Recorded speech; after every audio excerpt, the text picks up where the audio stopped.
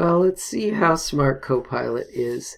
If we just basically describe what we want to do, which is to create a timer. Create a timer using the time function. Okay, from time import time.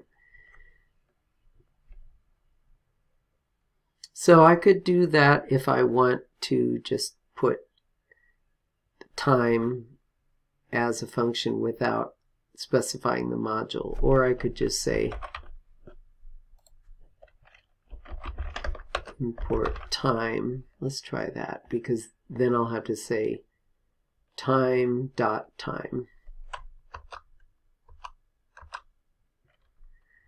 All right, so okay, this is a good suggestion. So what I'm going to do is get the value of time dot time when this part of the program is reached, and I'm going to save it in a variable called start time. So that sounds good. Now, okay, yeah, that's good. Let the user enter a string. Enter a string. Now I don't care if the lowercase equals sister. Okay, that's pretty silly. So let's say check how long it took the user to enter the string. Okay, great. So now we're going to take whatever the time is at the end of the input statement and put that into a variable called end time. Now, okay, calculate the elapsed time. I should take the end time minus the start time. Cool. That's what I want to do. Print out the elapsed time. All right, that's great. Let's see if that works.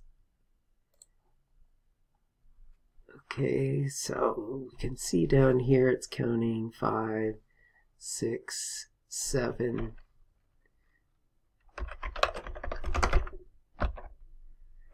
Okay, so it printed 12.829972.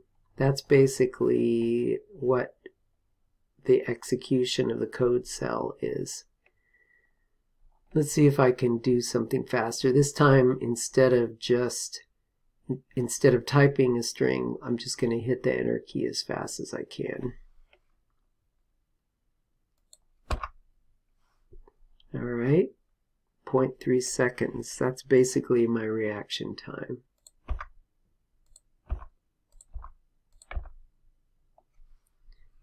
It'd probably be better to let someone else click, because if I click myself, I know when I'm going to click and I can react faster.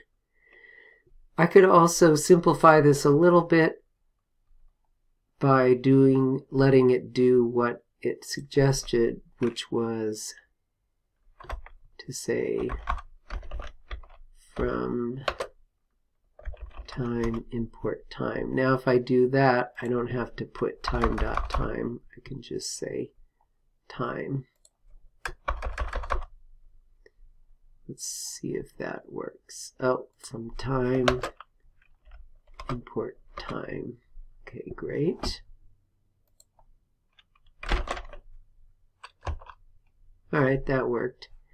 And I could also simplify by just directly calculating the start and end time and print that out here.